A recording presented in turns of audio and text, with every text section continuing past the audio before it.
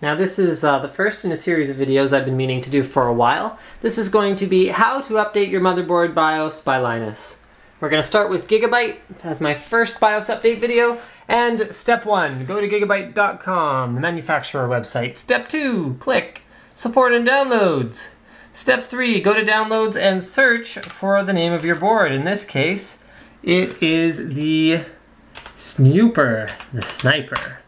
Now I'm still using the shipping BIOS on this board, so anything I choose will be an upgrade BIOS. So there's a couple ones available. We've got F1, which is the first release, no need to download and reflash that. We've got F2, which is the latest release BIOS, and then we've got a beta BIOS. I'm not going to be using a beta BIOS, so I am going to use the latest release BIOS. I'm going to ship that somewhere.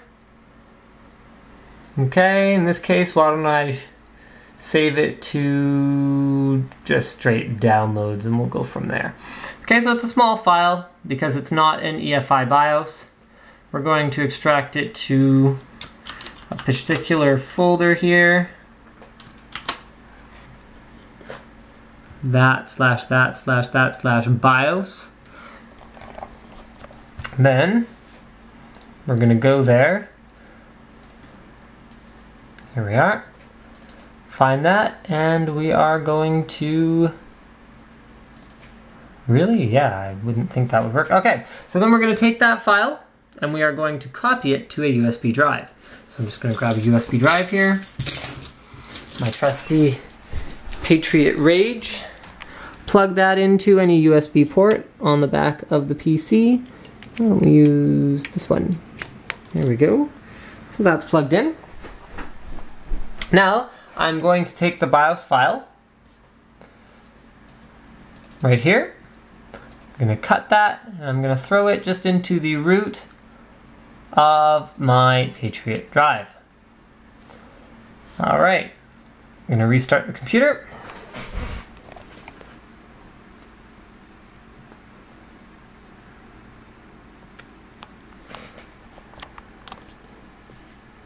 And show you guys how to update from the F1 BIOS to the F2 BIOS.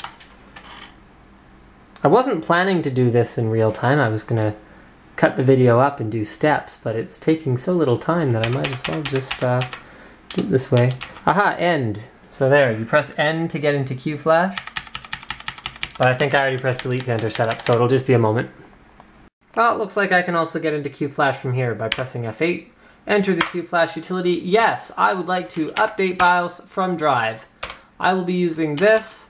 I will be scrolling down to the BIOS file, and then I will be, yes, I'm sure. Now, I highly recommend having your computer plugged in to a UPS while you are doing a BIOS flash, because should there be a power outage right now, let me just check. I don't believe this board features dual BIOS, although I could, oh, it does. Okay, so it features dual BIOS. So even if there's a power outage, in theory, there should be no long-term problems with my system. I would just be able to reflash the BIOS. But if you have a single BIOS board, then that could be a real issue for you. So press any key to continue, and that was it.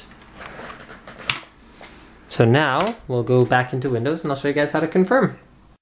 I've noticed the fact that when flashing your BIOS, you will usually overwrite any settings that have been entered into it, such as overclocking settings, turning off the splash screen when it boots, all that kind of stuff. And also, I should note that you should always have your system set to the default settings, not overclocked, when you are going to flash the BIOS, to avoid any kind of instability during the BIOS flashing process that would cause it to error out. Now I will use CPU-Z to verify that my flash was successful. You can see I am now using version F2 of the BIOS, which was released on March 29th, 2011. So there you go. Thank you for checking out my BIOS update guide. Don't forget to subscribe to Linus Tech Tips for more unboxings, reviews, apparently guides, and other computer videos.